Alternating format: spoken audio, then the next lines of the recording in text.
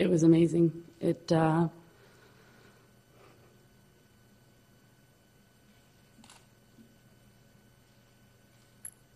me.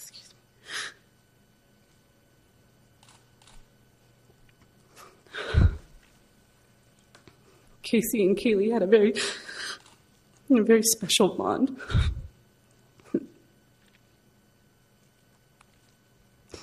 And did it appear genuine to you, Mallory?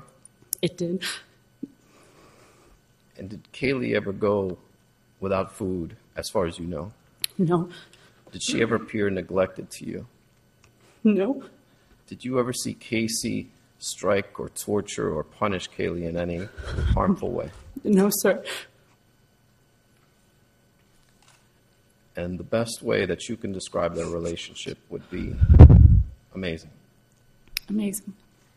Mr. Anthony opened the car and got in the car and attempted to start it, and the car wouldn't start. Okay. As he opened the door... All right, I was going to say, did you have any observations, whether that be sight, sound, or smell, as the door was opened? Sure. As the door was opened, the smell came out very intently. It was almost like you were releasing it into the atmosphere, and it was very potent. It was eye-opening once the car door was opened. Do you believe that you were able to identify what kind of smell that was?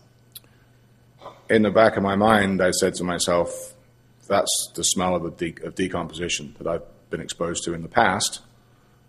I didn't say anything to Mr. Anthony about it, other than kind of that's a little ripe, or that's a bit